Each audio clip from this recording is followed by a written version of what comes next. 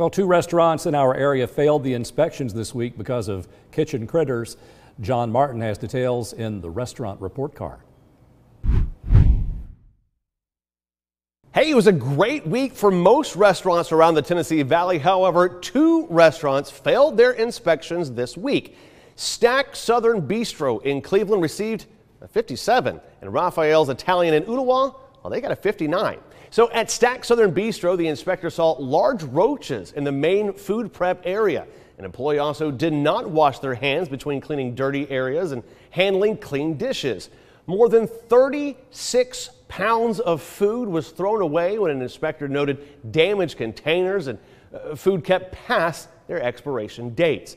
And rodents caused issues for Rafael's Italian in Ooltewah. An inspector found rodent droppings in different parts of the restaurant. They also saw a bag of flour that had multiple chew marks from rodents.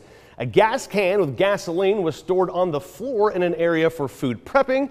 The inspector observed no hand washing from employees throughout the inspection.